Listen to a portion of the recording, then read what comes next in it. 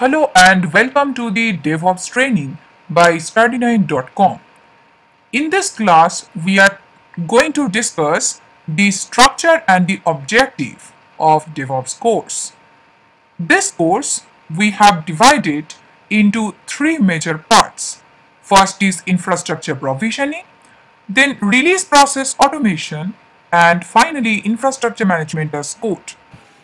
When we talk about infrastructure provisioning, we essentially referring to the automation of virtualization and containerization. In this part, we are going to look at the Vagrant, which will automate the virtualization of both on-premises like VirtualBox from Oracle and in the cloud like AWS, Amazon Web Services.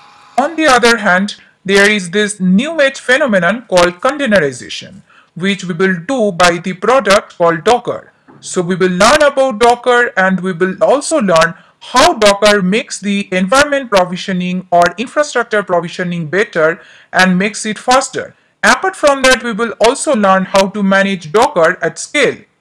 That is, how to manage multiple servers or lots of servers which are running Docker containers and are managed centrally by Kubernetes. Kubernetes is a tool that Google uses to manage their container platform, and we will use the same tool in this course. After infrastructure provisioning part, we will also look at the release process automation. Since the time people have been developing software, there has always been a method to convert the code into application and release in the production. But it has mostly been done manually in the past with automation used occasionally. Now in the new age, we are talking about automating this process end to end. And in that, our main orchestration tool is Jenkins. Alongside Jenkins, we will also learn Git, Maven, SonarQube for code quality analysis, Sonatype Nexus for build version controlling, Selenium for testing tool, and Nagios for monitoring software. When we learn Git, we will learn both the Git as command line and github.com for online option. We learn most of the options in Git command line, and github.com site we will learn how to work on in GUI platform. We will also install Git private cloud environment. Some of the companies may not like to work on something as shared as public internet facing as github.com, but would rather like to work on something of their own within their firewall inside their data centers. So we will also cover some of the GitHub alternatives that you can use within your own company, and that can act your own private GitHub alternative. So in that sense, we will cover either GoGit server or GitLab open source software. We will cover from installation to configuration, everything will be covered in this course.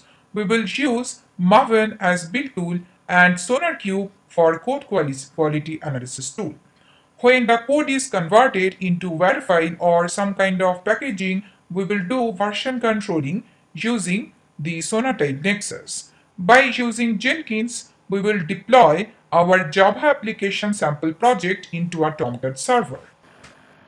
Once the application is running on the Tomcat server, we will do automated testing. Jenkins gonna call Python code and Python will call Selenium test cases, and Selenium will run against the Java application we have deployed on Tomcat, which will be validated against the test cases. After this, we will also look into the Nagios because that is continuous monitoring framework. Continuous monitoring is something that happens after the release is complete. Once the application is up and running in the production, then we have to monitor all the services properly running or not. We can do that using tools like AppDynamics or Nagios. So in this course, we will cover how to monitor application services in both Windows and Linux server by using the tool Nagios. Next is the most important part of our DevOps course, that is infrastructure management as code. In DevOps, there are three major coding languages which dominate the market. Those are Puppet, Chef, and Ansible. Puppet is the oldest of the three. It was released in 2005. Chef was released in 2007, and more or less these two have the largest market share. Ansible, on the other hand, the major challenger to these dominance of Chef and Puppet. It has recently been acquired by Red Hat, and that has boosted its market reach. So, there are a lot of places where Ansible is coming as the preferred tool because most of the environment there is Red Hat.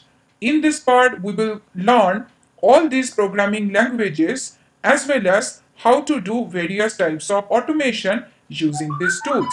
We will cover a complete automation of our enterprise grade software end to end. That means starting from the operating system configuration, getting the right kind of database platform implemented, configuring the database using SQL script, and implementing an application server on top of which an application will be deployed. Integrating AppNDB. We will do all of these using both Puppet and Chef and Ansible. In Ansible, you will learn how to create a vault, which is a secure way to store password. So, that's a very good coverage of all these tools that we are gonna cover in this training. So that at the end of this course, you should be able to code in three major coding languages. You should be able to do automation of both virtualization and containerization. We will learn how to create Docker files. We will also learn how to create Kubernetes YAML coding and how to create the pods and the deployment coding languages. We will cover all this coding required for virtualization and containerization automation as well. You should understand how to code orchestration of Docker containers on Kubernetes. That is, how do you ensure that a Docker container is running on a server, and if the server goes down, then how do you bring up that Docker container in another server? You should also understand how to implement a completely automated CI/CD pipeline end to end.